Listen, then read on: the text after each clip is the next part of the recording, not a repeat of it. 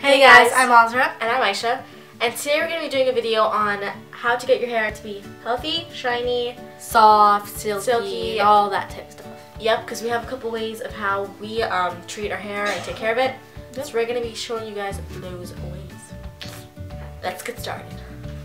So the first thing we're going to show you guys is the heat protectant. And we've shown this one before in one of our videos. The best. And Trust me, it's awesome. Trust me, it's the best. And it's the Keratin Smooth Heat Protection that's in the red bottle that we got from Target. But I mean, this one we still use pretty often. It comes in a black one too. Yeah. We use both of them. But we just recently got this one.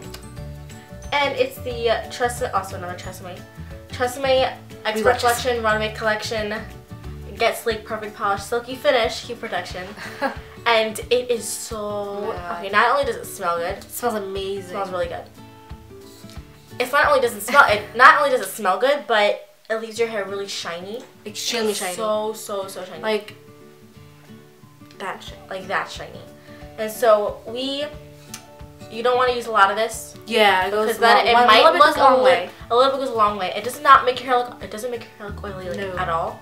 Unless you put a lot. Then that's not a good idea. But this is an amazing heat protection. Heat protection, as you guys know, makes your hair not damageable. I guess not damaged. Yeah. So this is why heat protection is important for your hair.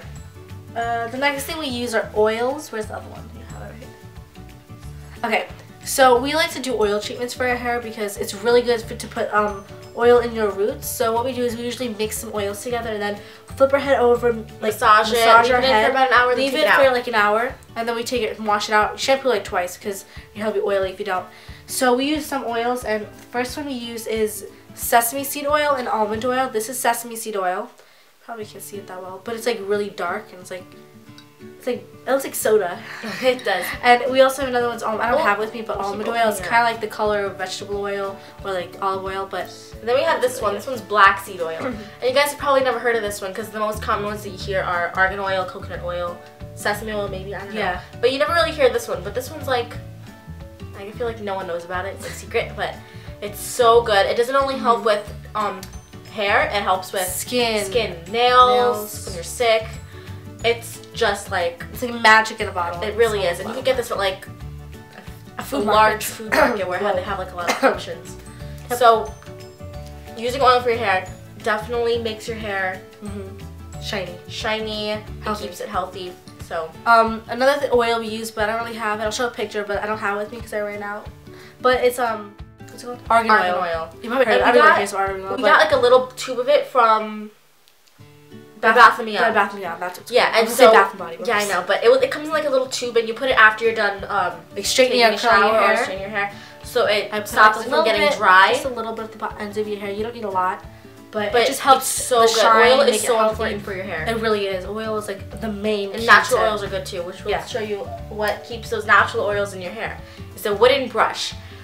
Something that you guys should know is not washing your hair a lot could cause dryness because you take all the oils constantly out of your hair, which is not good. We tend to wash our hair around twice a week. That's what I do because 3 times, if anything. I usually every day when I take a shower, I put my hair in a shower cap or whatever. I put it in a bun, but I don't let the water touch my hair unless I want to do it that week. But if your hair gets oily and you want to wash it so bad, but like it's oily at the top and then like it's fine at the bottom, use a wooden brush because this there's something about the wooden bristles that distributes the oil throughout your whole hair, so your hair doesn't look as oily. And plus, it stops your hair from breaking. I don't know how. Oh yeah, I don't know. It's so good. And using a wide tooth comb does help too, but since our hair is so thick, it's not as good to use a comb. Yeah, I don't really use wide tooth combs. So brushes. Yep, wooden brushes. The next thing we use is we actually have a tutorial on how to do no heat curls because it's really important to give your hair a break. Like for example, like during winter breaks or like spring breaks, I usually it's a break for me, or in the summertime I leave a break for my hair, for my face. I don't put makeup on, I don't use heat. I like to just rest and like let it all be natural. Be natural, I guess. Don't try putting stuff like product in it. Not product is like a perfect word, but so what I like to do is I like to do no heat methods. Like we had a video on it, and you can do no heat curling method. But this is also another thing, and they're like these straws. You can get them at Target, that's where we get them, but they come in different sizes. Basically, any no heat method for your hair is really good. Everyone knows that heat. You just take a piece of hair. We could do a tutorial. We could do a tutorial for this. We really could, but I don't use this method as often. You could like when it comes, but my hair's like straight and not wet right now. But like when you do this, make sure your hair is damp and not wet, because that's really important. You don't want your hair get like, spiral curls up to here. We like put our hair like as soon as we come out of the shower, we roll it up, and then we wake up with like curls like that short and like really spirally curly. High expectations, I swear. It's not good.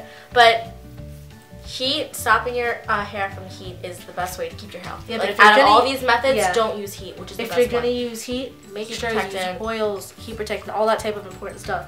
So using like no heat curling methods is really important for your hair, so it makes it nice and healthy.